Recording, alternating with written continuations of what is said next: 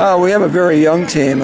Basically, we're a lot of 9th and 10th graders. I think we have 3-4 seniors and a couple of juniors, but we're young. We've got some good talent, though, and hopefully we can get a few people to state this year. Kay Newbert had a good year last year in the 300 hurdles and the high jump.